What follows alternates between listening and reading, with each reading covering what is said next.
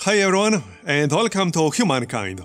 So, this is going to be a tutorial basically, maybe even a tutorial series, where I'm going to explain a lot of the Humankind game mechanics, including the basics. So, if you don't know anything about the game and you want to learn how to actually play it, this is basically the video for you.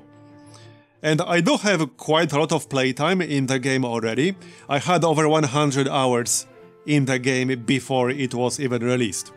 I played it quite a lot before official release. So hopefully I'm competent enough to actually explain it. So before we get started, one thing you should know is that unlike many other games of this type, you do not pick your civilization, leader or whatever before you actually start. You build it as you play, from many different cultures. You do choose your avatar, you can customize your avatar before you start playing, but that's purely cosmetic, basically. And this is me, by the way. So we are going to play on fairly standard settings, just a normal Pangea map, normal game pace. If you are a beginner, I wouldn't recommend going above Metropolis difficulty. Nation difficulty unlocks some AI behaviors that make it harder. But we're going to play on Nation here because that doesn't matter too much, and I'm more than fine playing on Nation myself. So, let's get started and start talking about the game, shall we? And hit that like if you find any of the content in this video helpful. I would appreciate it. So there are some cinematics, but I'm not going to play them. I'll let you discover them yourself if you haven't seen them. So when you first start a new game, this is what you're going to see. A little bit of terrain and one unit, one tribe unit. And unlike many other games of this type, you cannot just start a city on the first turn. So you might find that a little bit confusing initially and wonder what's going on with that. Well, what's going on with that is that we start in Neolithic Era and our goal is to basically start our first culture. And in order to do that, we need to do a few things. There are 4 categories here in the top left corner, and this is how you progress to Ancient Era from Neolithic Era. So there's a growth star, and you need to have 5 population and or units within your empire. Right now we have 1. Each tribe unit here counts as 1 population. And in general, in the entire game, each unit counts as at least 1 population, sometimes more later in the game. So we have 1 population because we have 1 unit. Then we have knowledge star. This is basically science, so you need to get enough science. It will also unlock a legacy trade, but we'll talk about that later. And then there's a hunter star, and in order to get that, you need to kill a total of 5 animal units or more. And if you do that, you will get the star and you'll be able to pick your first culture. So, in order to do that, we need to explore the map. Now, there are some resources on the map. They will be useful in the future for when we start our city and start working on our empire. There are 2 categories of resources that you can see on the map. That's all you need to know for now. There are luxury resources right here, like silver. They give you various bonuses to your cities. This one, for example, would give us stability and science. We're not going to talk about that too much right now, because we are not starting a city yet. And then there are strategic resources. They are unknown at first, and you reveal them as you play the game, as you progress through the eras. And strategic resources are needed for units, for various infrastructure improvements, and things like that. They are very important, generally speaking. So, let's go and explore a little bit. There's also no minimap in this game. You get a bigger view by zooming out, basically. This is what you do. So, this is the entire world right now, and we are right here. We are close to the South Pole, basically. And here's the first curiosity we discovered. So these are things you pick up with your units to get a various bonus. And this is a scientific one. There's also a food curiosity, which we might run into. We probably will. And when I move into it, I will get a little bit of science, which helps us with the knowledge star. And it also helps us to potentially secure our legacy trait. So let's move on to the next turn. Now I can pick this up. And when you hold your right mouse button, your unit will get a path to the destination you're hovering over. And as long as you hold the right mouse button, your unit will not actually move there. You will see the path it will take. So that's how that works. And you can see your exact movement points when you hover over your guy. So this guy has a total of 4 movement points. And as we move, this number will go down. Here you can see your current movement points left. So when I move here to pick out the curiosity, nothing else. You could learn. I will get 3 science and 5 influence. And now I have 3 movement points. Sometimes you will need more than one.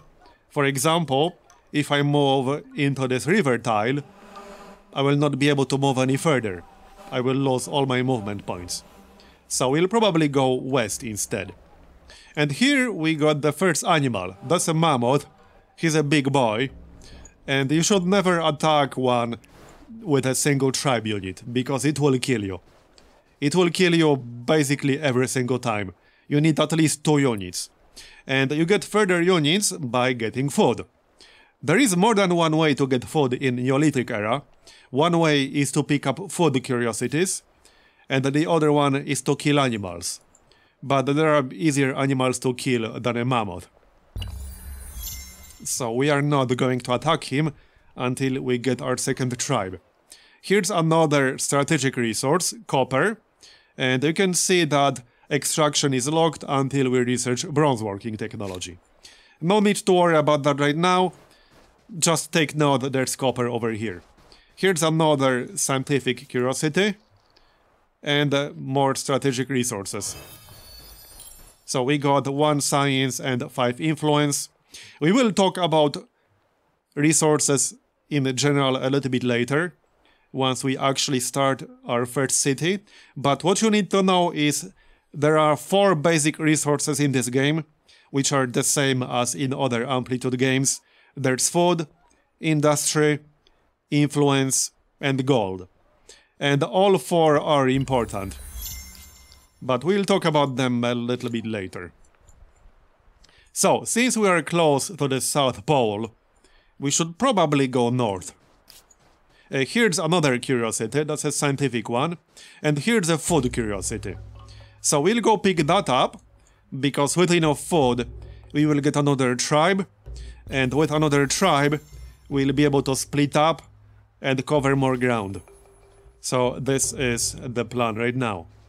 And here's a deer. So I could attack it right now, however, it has high ground. So that's not necessarily a good idea. I might still be able to kill it, however. But let's maybe wait 1 turn and see what it's going to do.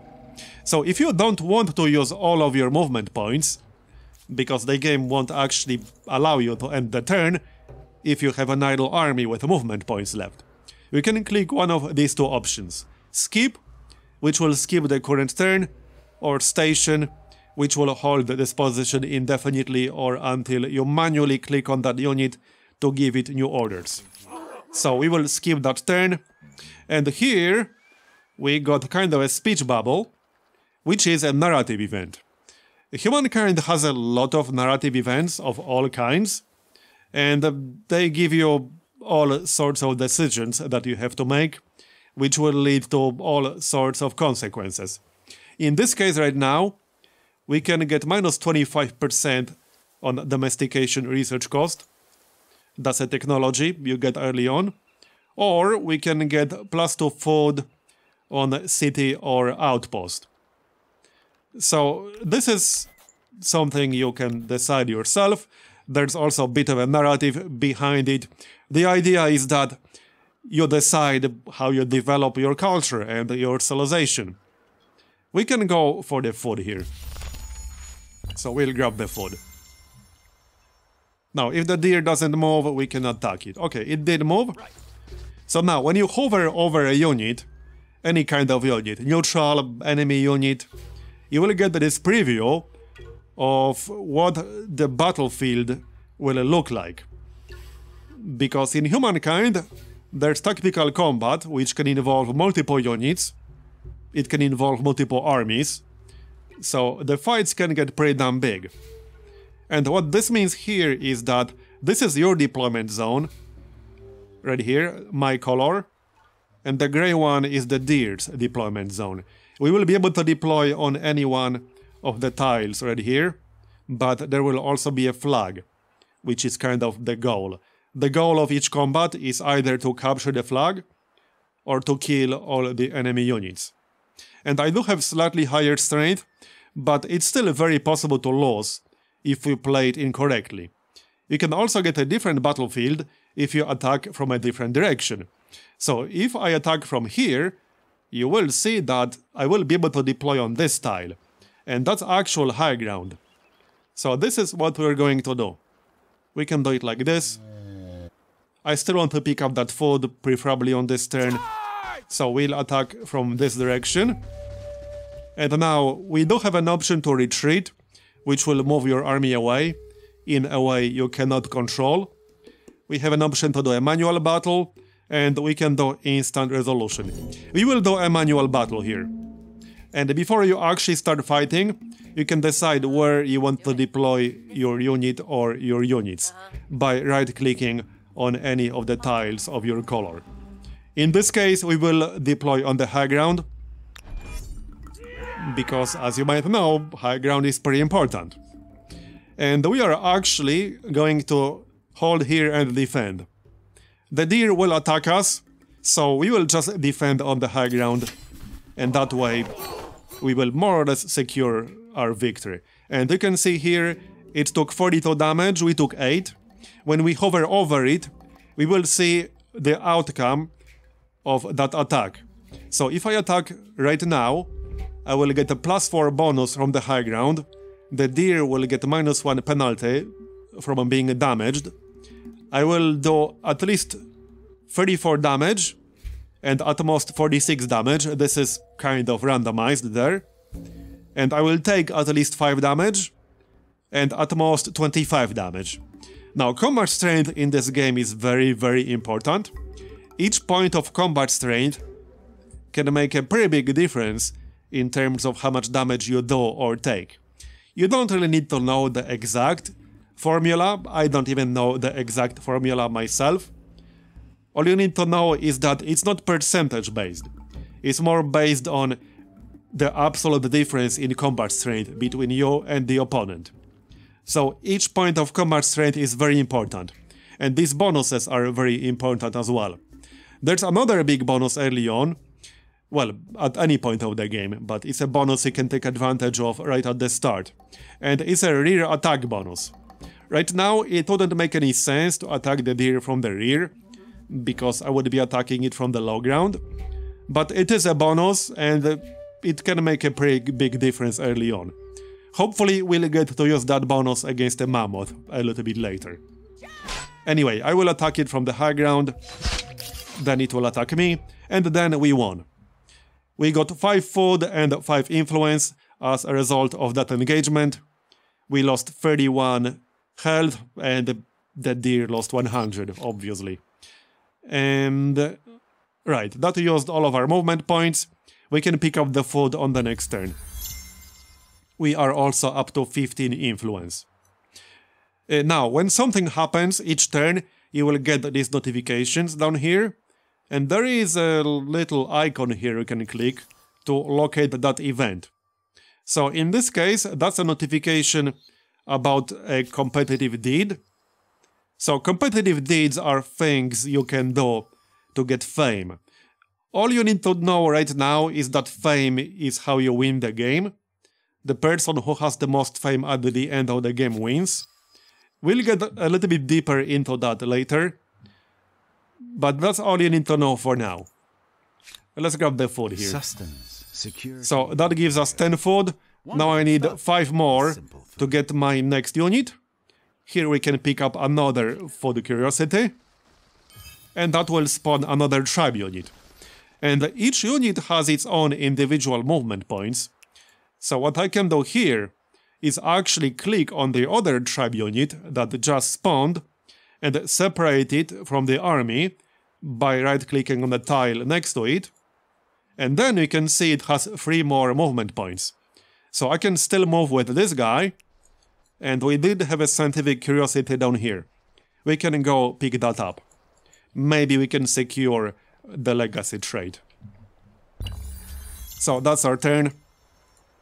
We'll go grab that science. We do have some mammoths over here, so I could kill one if I use both my tribes, or I could explore into different directions to potentially get more tribes faster. You have to decide which one is better yourself.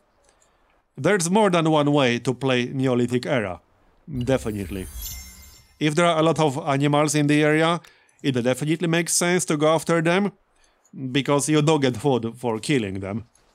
Here's another deer, so I could probably kill it, but maybe it will go on the low ground, and then we could kill it without losing as much health. Here's some more science as well. We can back up and go pick up that science instead. So let's keep exploring here. Here's even more science. We will grab that on the next turn. And we got another narrative event.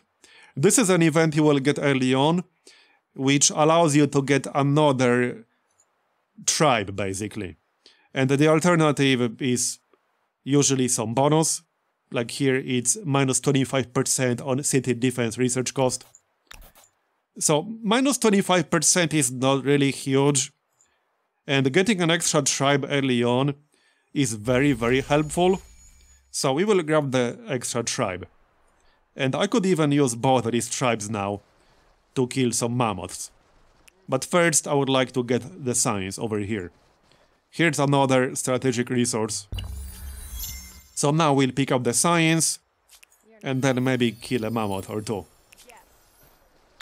We can merge them again into a single army, like so. And then we'll attack with both of them. Now we can pick up the other science.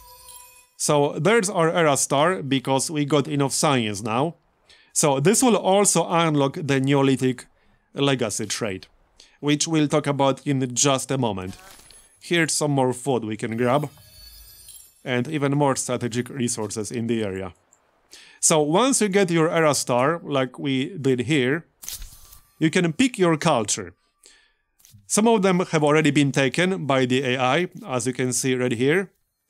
And this is pretty important. So Humankind has a very interesting system for how you build your civilization. You don't pick it at the start of the game. You build it as you go. There are 6 eras in the game. Each of those has 10 different cultures. And you pick one of them. So in total you will pick 6 different cultures throughout the entire game, and that way you build your civilization, basically. And each one of them has a total of 4 different bonuses of sorts. Now, this first bonus up here is shared by many different cultures. It's more of a generic bonus that has various effects. It describes what kind of culture it is. So in case of Phoenicians, it's a merchant culture. Here we got esthete culture. Here we got a militarist culture. Here we got a scientist culture. So in the next era, we will also have a scientist culture, an expansionist culture, militarist culture, and so on. So these things will repeat. The first icon up here. The rest are all unique. And these can have drastically different effects. One thing to keep in mind, however, is that the second one from the top, so this icon right here, This is a legacy trait, and you will get to keep this bonus for the entire game. Even when you're in contemporary era, you have like tanks, nukes, whatever, you will still keep your ancient era legacy trait. So if I pick up the Assyrians, for example, I will have +1 land movement speed on my units for the rest of the game. Forever. You get to keep that forever. No matter what you do, you will always have this bonus. And these bonuses can be pretty damn powerful, so it's definitely worth paying attention to them. The Olmecs are a pretty decent culture right at the start, early on, if you're a beginner. Mostly because influence is a pretty important resource early on. But they are all good in their own way. Some are obviously better than others for various playstyles. Stability, for example, is very, very important. And having +2 stability on every district makes these guys a pretty popular choice, actually. Egyptians are one of the early favorites because they get a lot of industry. And industry basically allows you to build things faster. So that's always good. The Harappans are also popular because food basically allows you to grow your cities, get more population. So food is always good. But we have to pick something that hasn't been claimed yet. So in case of Assyrians, they got this unit down here. Basically, every culture will have their own unique unit and their own unique district. Usually. Sometimes it's something that's not a district. For example, the Hittites have an outpost, which we'll talk about a little bit later, but it's not technically a district. It kind of is and it kind of isn't at the same time, but not in the same exact way. Once you move on to the next era, which will be classical era, and pick your next culture, you will no longer be able to build these things. So that's something to keep in mind. We could go for the Babylonians. We know there's copper nearby. And as you can see, recruiting this guy will require copper. And the astronomy house will give us science, but also food.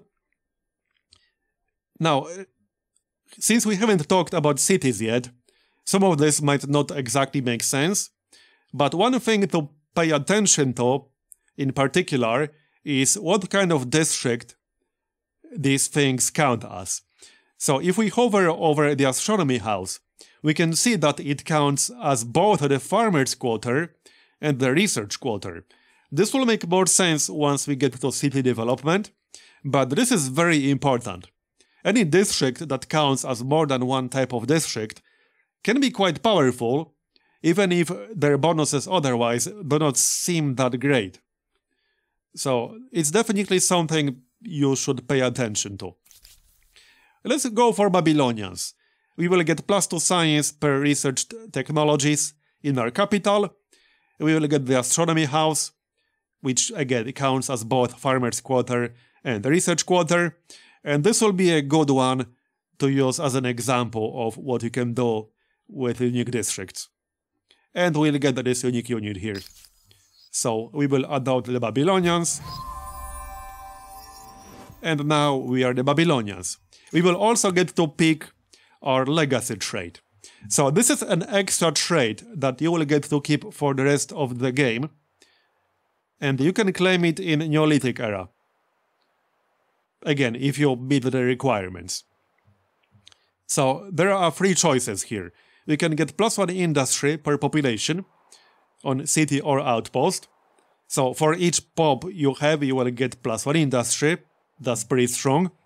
We can get +1 food, or you can get +1 science. So all 3 of these are quite good. Since we picked the Babylonians, who will give us extra science, we can go with astronomy to get even more science. But all 3 of these are good and viable. There's no wrong answer there really. All 3 can be really useful. Now, I'm not the Babylonians yet, because I haven't finished the turn.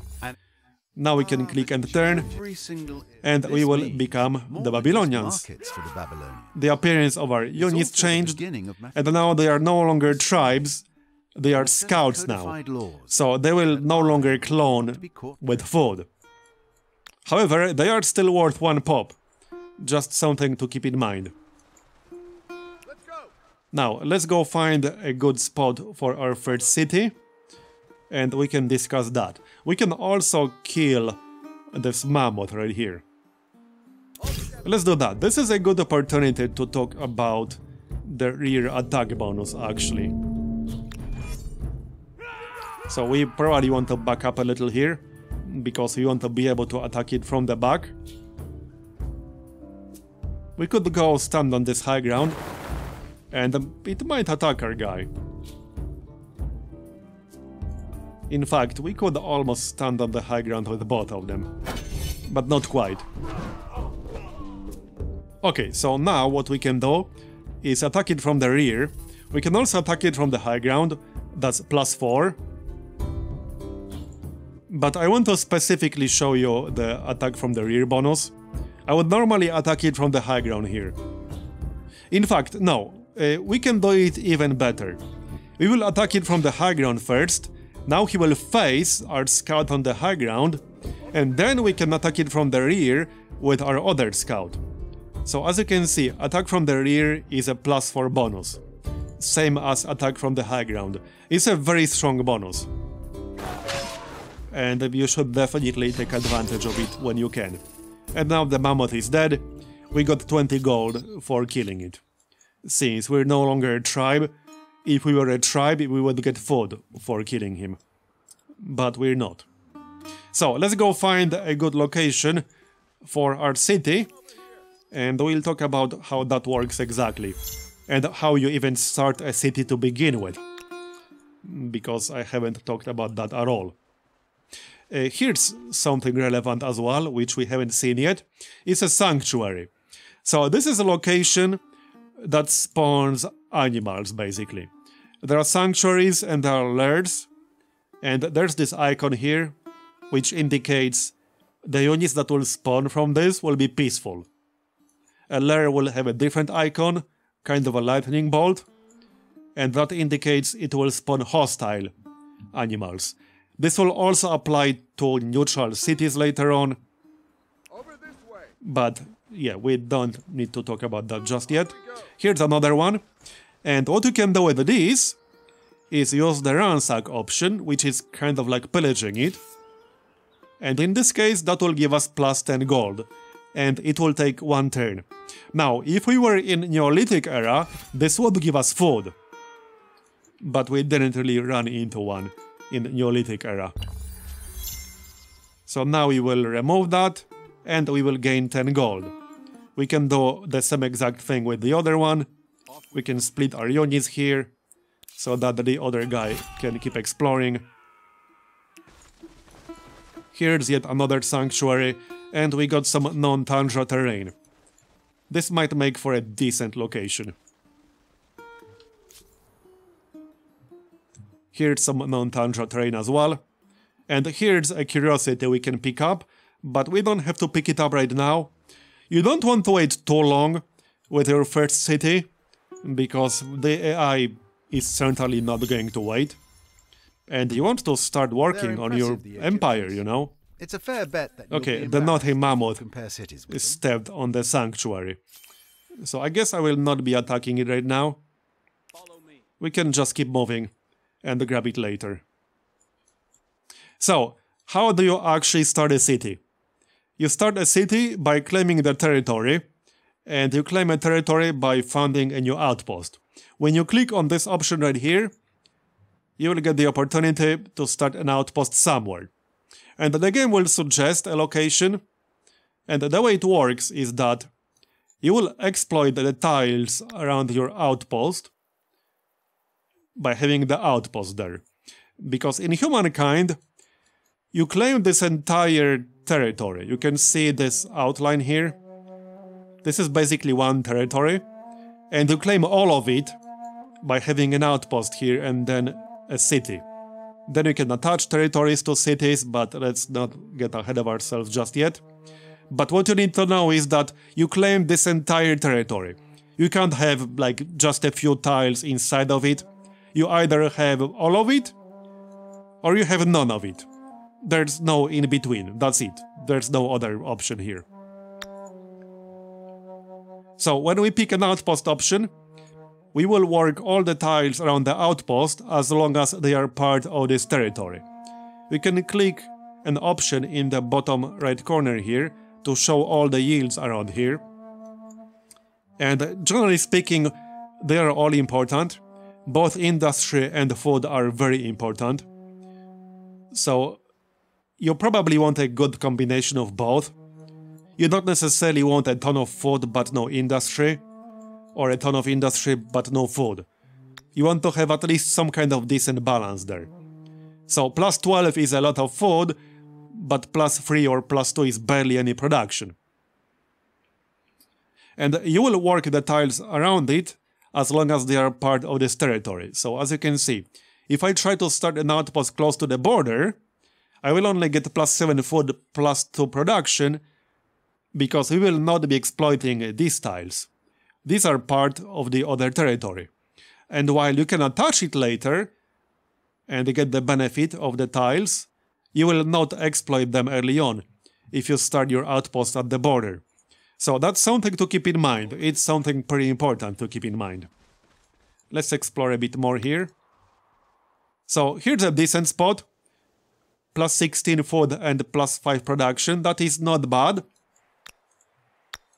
Generally speaking, I would aim for like at least 6 or 7 production, or industry rather, because if you get 2 or 3, that's just not enough.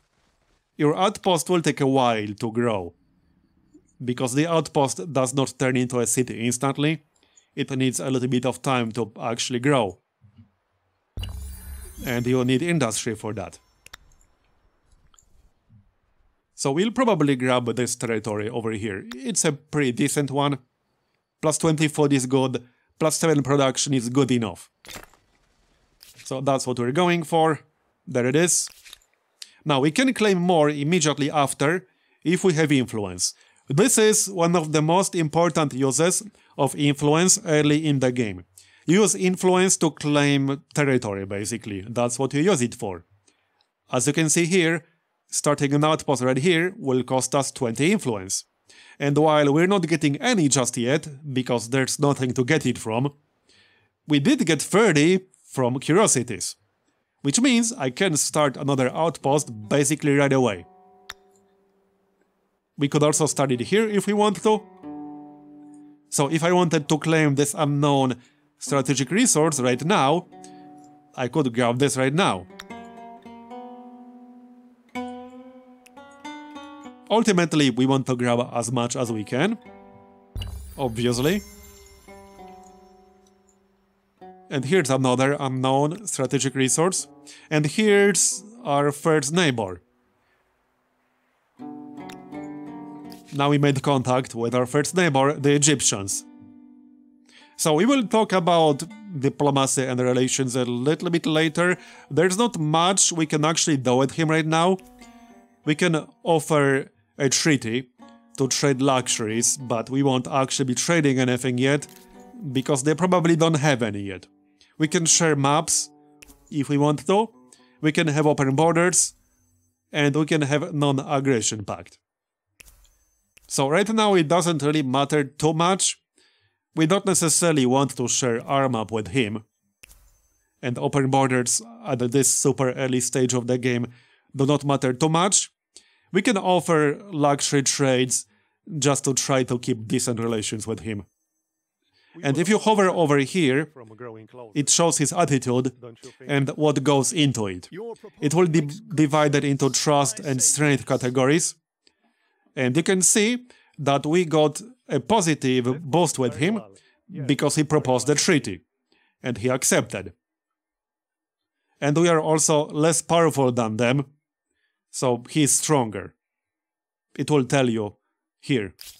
It can be useful, but it can also be misleading, because just because one civilization is stronger than the others does not mean that can't change pretty quickly.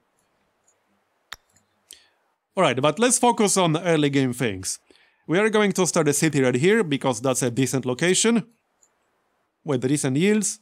And now we can see that we will need 6 turns to turn this into an outpost, because we need a total of 35 production, and we are getting 6 per turn.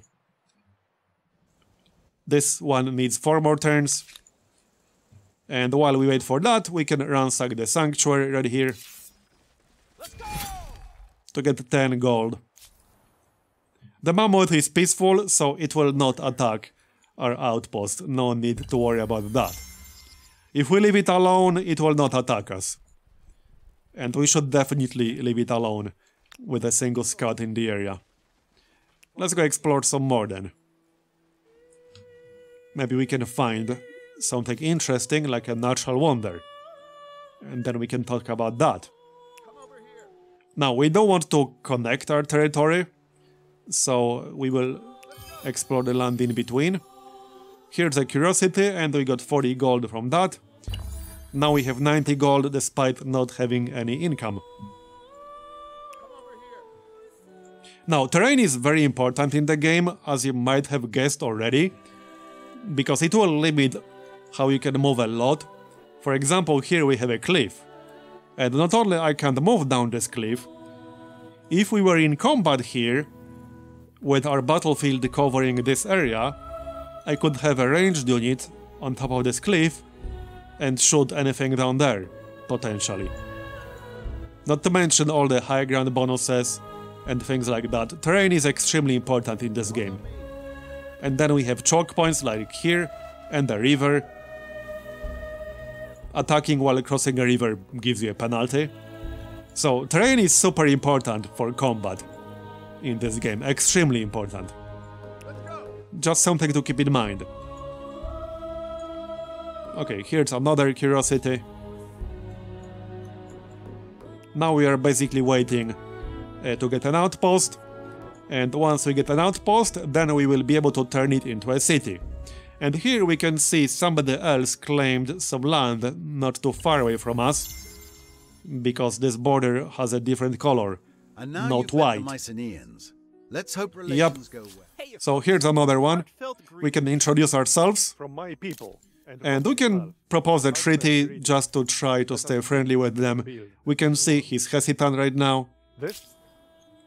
so hopefully that will make him less hesitant. We can see where his city is, right here, not too far away from us. Let's go explore some more.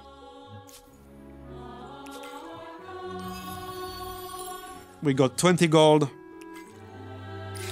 And now we can pick our research. So there's the whole tech tree right here, and there's a lot to talk about here. I won't be talking about every single tech in here, but there are some pretty important ones early on. For example, calendar will allow you to actually improve these luxuries over here. They give you all sorts of benefits, but you can't get the benefits if you don't research calendar. So we can start with calendar. We aren't actually getting any science right now, so this would take an extremely long time. We are getting 1, because we got some population, and we got our legacy trait up here. By building an outpost, claiming territory is So there's our first outpost. of course, is keeping We could wait 2 more turns and have our capital over rare here instead, caravans, but there's no real need to do their that. canals and farmers. So you get your city by clicking right here. This is the option to evolve outpost to a city. And normally this costs influence. This can actually cost quite a lot of influence depending on how many cities you have. But your first city in the game does not cost influence. So it's free. Once I click this will become a proper city. There we go. Now here is our emblematic quarter, as they call it. This is your unique district that you have because you are this particular culture. And you only have access to it while you are that culture. So as you might remember, I mentioned that this counts as both farmer's quarter and research quarter. if I turn on the yields again, so right now, we are only working the tiles that are around our city center. That's the main plaza. That's our actual, like, city center kind of thing. And we are working everything that's around it automatically. You don't have to assign anyone to actually work these tiles like you do in Civilization, for example. What you do instead is assign your population up here. And depending on where you assign them, you will generate more of that resource. For example, if I hover over food here, I will see that we get plus 15 from exploitation, which is all these tiles around here. We get plus 6 food from the main plaza. We can actually see it right here, 6 food on the main plaza. And we get plus 2 food from the narrative event that we had earlier. So this all adds up to 14. If I also work it with my pop, I will get additional plus 6 because he's a farmer, and he will generate 6 as a farmer, which is this number right here. This number right here tells you how much your one pop will generate if you assign him here. So he will generate 6 of that resource.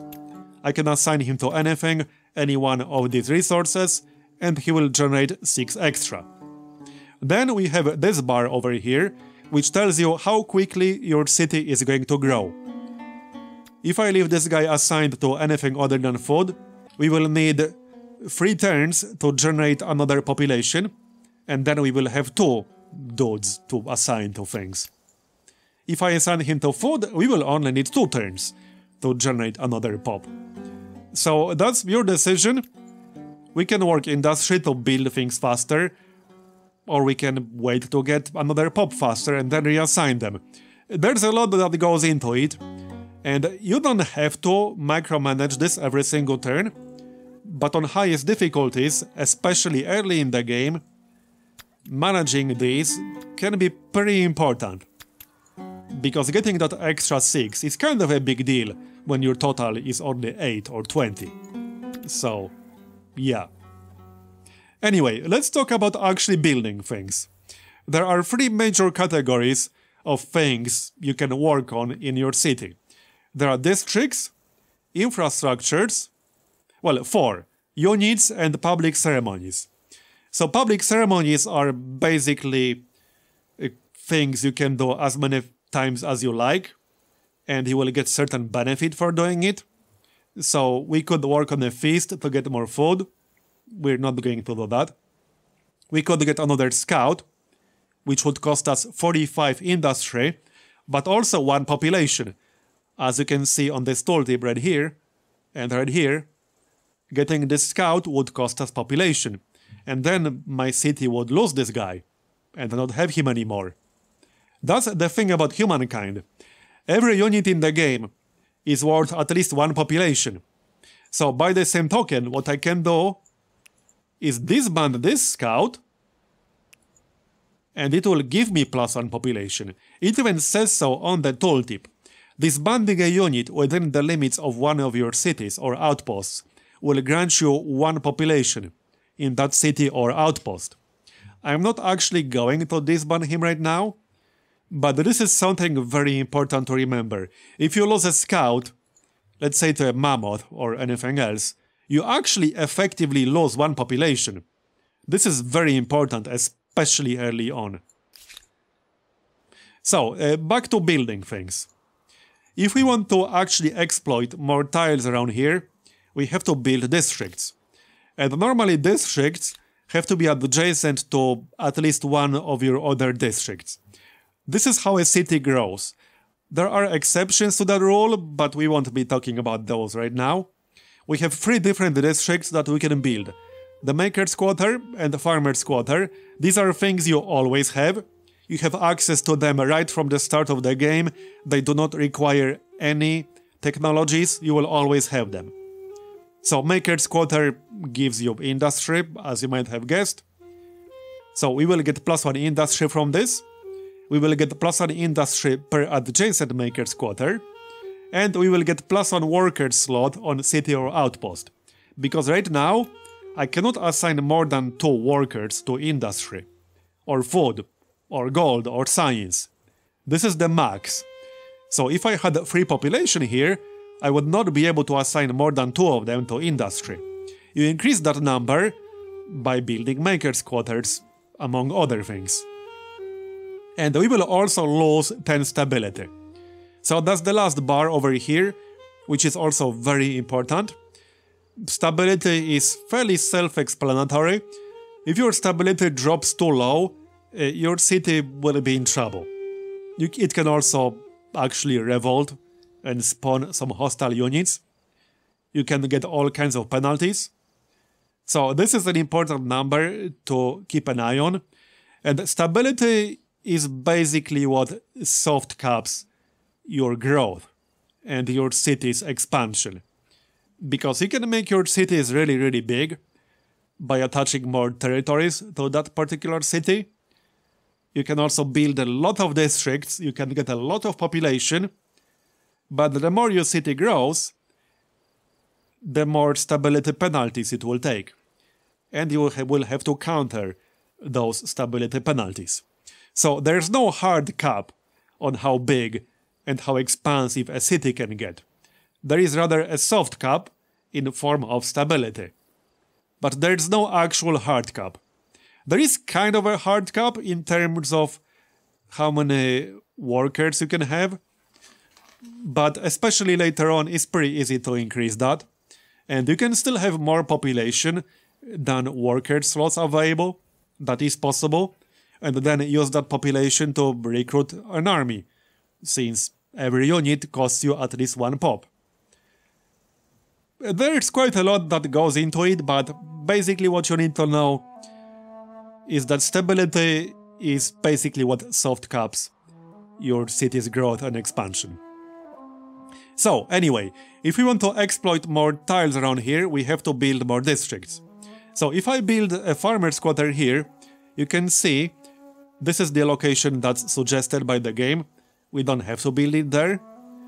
But you will see here kind of an overlay on the tiles to the west. They will go from 0 to 3, 0 to 2, and 0 to 4. And that's simply because that is the yield they have right now. But we are not exploiting them because they are not adjacent to any of our districts. And the farmer's quarter exploits food. I mean, it's a farmer's quarter, so that makes sense. The maker's quarter exploits industry. So if I place the maker's quarter here, you can see that it will actually lose free food, because I will no longer be exploiting the tile with free food on it, because it will now have the maker's quarter, but it will not get any of this food from the tiles next to it, because it's a maker's quarter. It gives you industry and not food. So all I would get is this +1 industry it gets by default. That's the first row on the tooltip here. +1 industry, that's all it would get. If I build it on the east side, however, I will still lose free food, because I will build it on a tile with food that I'm otherwise exploiting with my main plaza, but we would gain a +8 industry, because the tile with the actual maker's quarter will give us 1, then we will get 3 on the mountain, 2 on this forested river, and 2 on this tile right here. So that adds up to a total of 8. 3 plus 2 plus 2 plus 1, that's a total of 8. So that's kind of how it works. There's quite a bit that goes into how you can plan your city's expansion, and min-maxing that aspect of the game can be quite challenging sometimes as well. But if you don't want to bother with that, you can just go with the location that's suggested by the game. A lot of the time, it's a pretty good suggestion, not always, however. So you shouldn't necessarily always just blindly click on whatever is suggested by the game. Or at least think for just a moment if this is actually a good idea. Usually it's fine, but not always. In this case, we will build a farmer's quarter because we need food to get more population, and with more population we get more of everything. We'll be able to get units, we'll be able to get all kinds of things. So we'll build a farmer's quarter here. And then there's actually the astronomy house, so I will show you the difference here. If I build the astronomy house, for example here, I will get 9 food as well, because the astronomy house also counts as a farmer's quarter. But it also counts as a research quarter. Now, right now this doesn't really matter that much, because research is something you don't get very often from actual terrain. You mostly get food and industry. However, it will matter later on when you will be able to build research quarters themselves, and they get more bonuses from other adjacent research quarters. So this is totally also a viable option to build right now. However, it will take a little bit longer to get, so we can start from a farmer's quarter. And as you can see, it will also get +3 science from adjacent farmer's quarters. So what we can do is build a few farmer's quarters in this general area, because this general area mostly has food and not much else. And then build the astronomy house kind of in the middle, with a bunch of farmers' quarters adjacent to it. And it will give us a decent amount of extra science. But first we'll build the farmer's quarter, so if I move my guy around, you will see I have two options here basically. I can assign him to food, and my city will grow in 2 turns, which will give me a second citizen to assign to something. But then my farmer's quarter will take 9 turns to build, because it requires 70 industry and I'm only getting 8 per turn. Or I could assign my pop to industry, which would give me 14, and we will complete farmer's quarters in 5 turns. Our city will grow slower, but it will still grow in 3 turns. So 3 turns from now we will still get another citizen. So in this case that's probably a better option for us, because we will only grow 1 turn slower, but we will build the farmer's quarter much faster, and the farmer's quarter will give us more food without having to use actual population on it. So that's what we'll do here. I could also disband my scout right now and get another pop immediately, and then assign that pop to things immediately. You have to weigh all these things yourself. Do you want to keep your extra scouts to cover more ground, to explore more, to get more outposts, to get more curiosities? Or do you want to disband them more, to get more pop, to get that boost early on? It's actually not an obvious answer here. There's more than one way to do it. And it depends on all kinds of factors. Maybe you got more tribes from Neolithic Era, and you have so many that you can afford to disband a few. It's not really an obvious choice. You won't always do the exact same thing every time. In this case, I only have 3 scouts, so I'm going to keep them because I need to explore. Or at least I want to explore. So we will explore. By the way, if you follow the same river, you will not have to pay extra movement points, as you might have noticed. So that is something you can do to explore slightly more efficiently. Now our other outpost will turn into an actual outpost on the next turn. City constructed. Walls, and there it is. Roofs. So normally you can attach outposts from neighboring territories to your city. However, this one does not actually touch our capital. So I cannot attach it because it's not actually adjacent.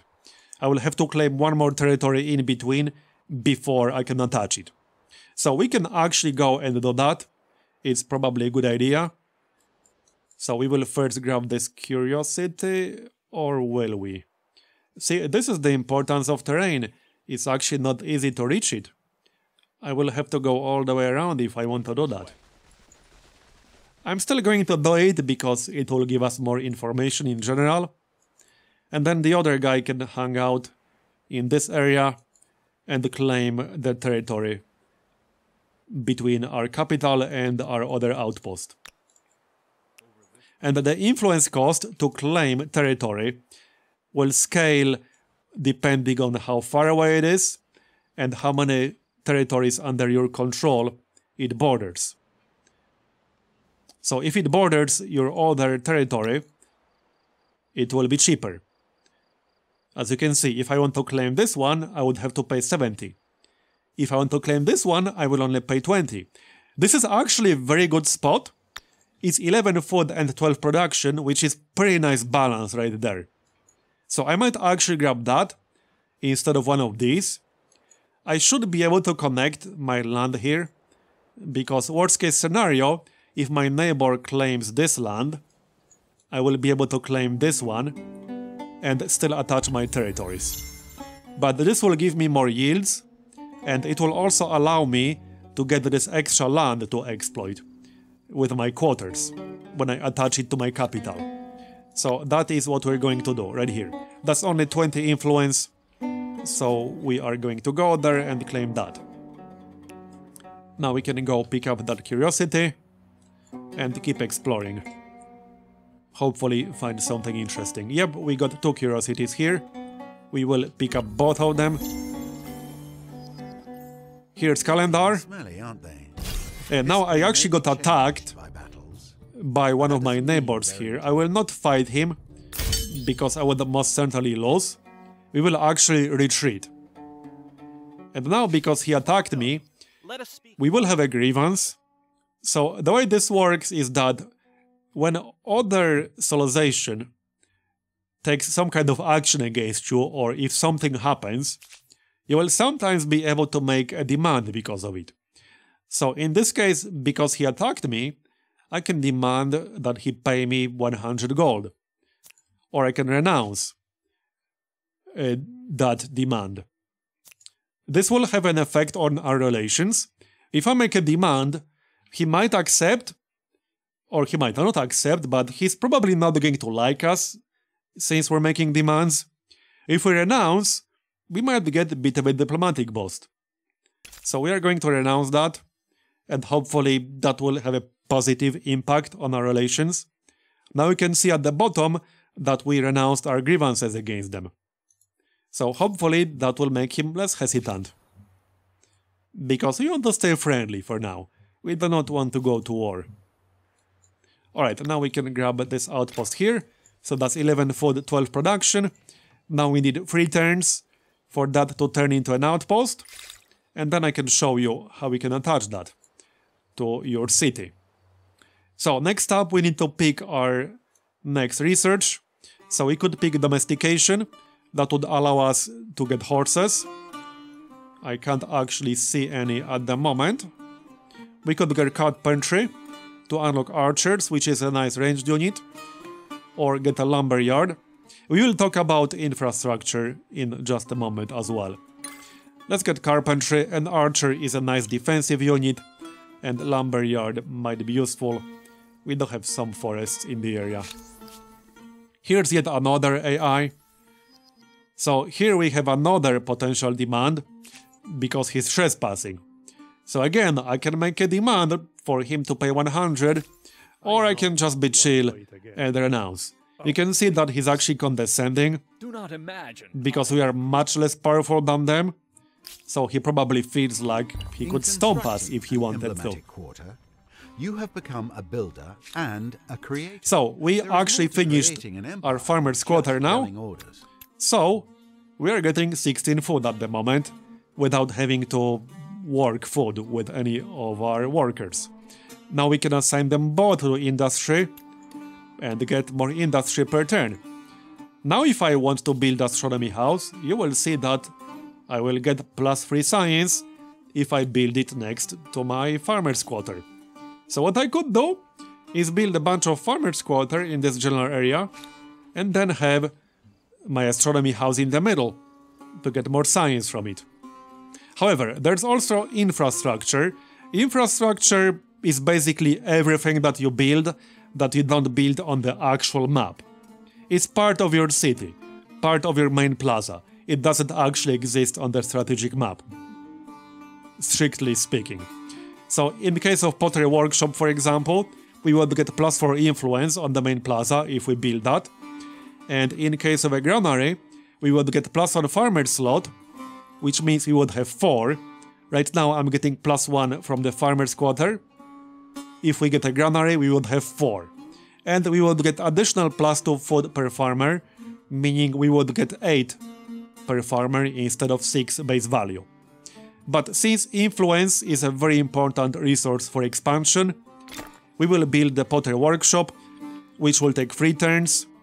It would take 4 turns if I worked on food instead. And if I worked on food, our city would still grow in 2 turns. So it would make literally no difference in terms of how quickly our city would grow. So this would actually be kind of a waste, in a sense. We need 2 more turns for our outpost, and then I will show you how we can attach that to make it part of our capital. Looks like we got attacked yet again. So now I can't retreat anymore, which probably means I'm going to lose this guy. I can still try to defend myself, but since he's already wounded, it most likely means he's going to die. Once combat starts, you cannot retreat. That's not a thing you can do. And you cannot retreat more than once per turn. So as you can see, we actually lost that guy. And again, now he can make a demand because we technically claimed a territory on his border. This territory right here, it was right next to my capital, but his capital is also right there. So it's technically on his border. I will still renounce my claim because I want to try to stay friendly with him. There's no guarantee I will be able to do that, but I want to stay friendly early on. We'll pick up that Curiosity, and we probably want to go back now and potentially disband this guy to get +1 pop. And maybe turn him into an archer instead. You can't turn him into an archer directly, but you can disband him, get +1 pop, and then use that 1 pop for a different unit. It's a thing you can do. So pick up the Curiosity here, that gives us 20 gold. And now we have another outpost. So the way you attach the outpost is by clicking a city, and then you have an option to actually attach it. This will cost us 30 stability, or rather 30 influence. It will add the population from this outpost to our city. Right now there's 0, so it will not add any. And it will add all the extra yields that we are currently exploiting with that outpost. So this outpost is currently getting 13 food and 12 industry. That will be added to our actual city. However, when you add a territory to your city, you will receive a stability penalty. So this is what kind of soft caps how big a city can get. This stability can get pretty harsh if you add a lot of territories to your city, and the influence cost will also go way up. However, you can actually have 1 mega city if you want to. There's even an achievement.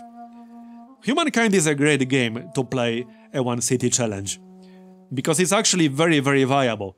That 1 city can be a mega city that spans half the continent. This is totally a thing you can do. Not saying it's easy necessarily, but you can do it.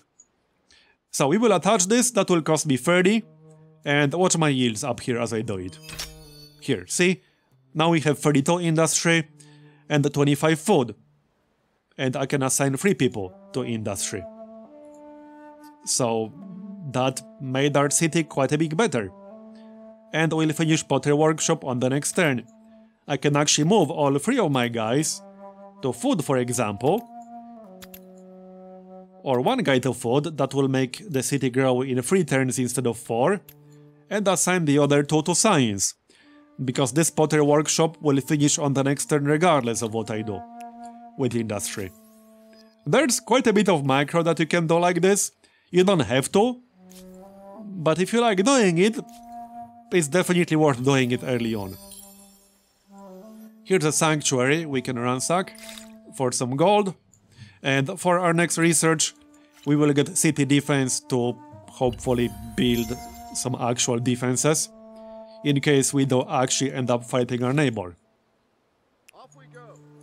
Now we probably want to claim the territory between our main city and our other outpost to actually be able to attach it a little bit later. So I will grab this Curiosity over here, maybe get the Sanctuary, and then most likely move back west.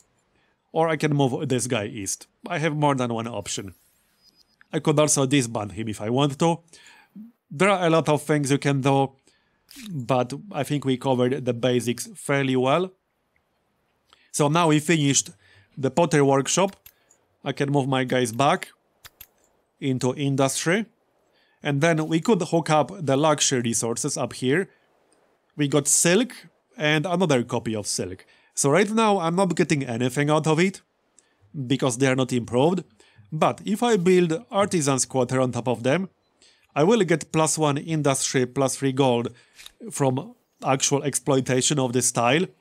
If I turn on yields, you can see that this tile has 1 Industry, 3 gold. So I will get that 1 Industry and 3 gold when I build a district on top of it.